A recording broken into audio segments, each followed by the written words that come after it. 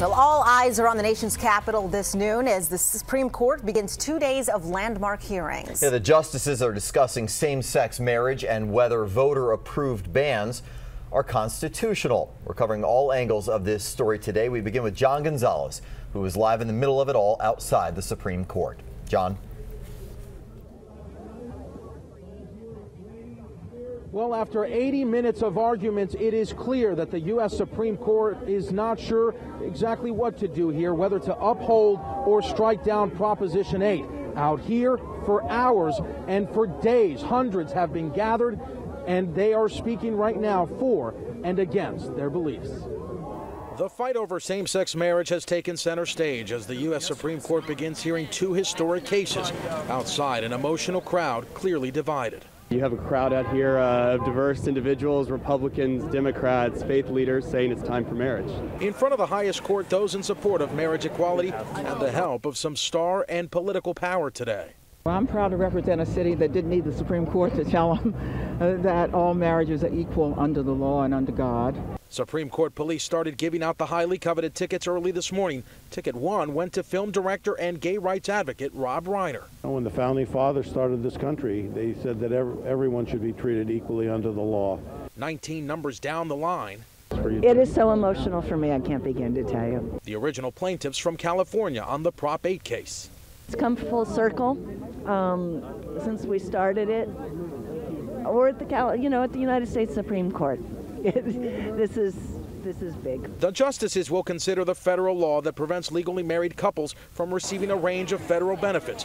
Deliberating will take months. The court will start asking questions almost immediately of both lawyers, and it won't stop. 30 states currently ban same-sex marriage in their state constitutions, while 10 states bar them under state law. One side here clearly hoping to change that. Hopefully we'll realize that dream.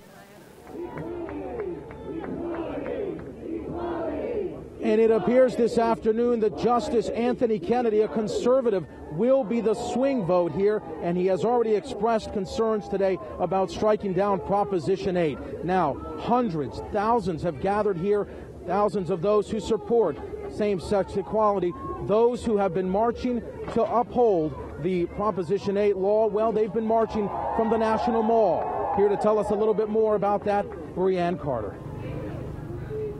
Well, John, here along the National Mall, these thousands of people gathered, also keeping a very close eye on what's happening there just down the block at the Supreme Court. As you can see here, thousands attending a rally that began a little over an hour ago, where many of these people talking about the definition of marriage between one man and one woman. These thousands of people that have traveled near and far from across the country, and even many from our area, marched earlier this morning down to the Supreme Court. They said they wanted to be outside while that case was going on, and the justices were listening in on each side. They have now come back here to the National Mall, and many say it is not just about same-sex couples. It is also about the impact the definition of marriage will have on children. A lot of people talking about the definition of marriage on shirts, on posters as they line here on the National Mall. It is a number of religious groups and others that have gathered here today. They too have been watching closely what's been happening there at the Supreme Court. They will certainly be keeping a close eye to see what happens when the justices make a ruling. Reporting live on the National Mall, Brianne Carter, ABC 7 News. All right, thank you, Brianne, and thank you, John. We'll be following the Supreme Court hearings as they unfold. You can get the latest anytime on our website, WJLA.com. And we will also have continued coverage tonight, beginning right here on ABC 7 News at 5 o'clock.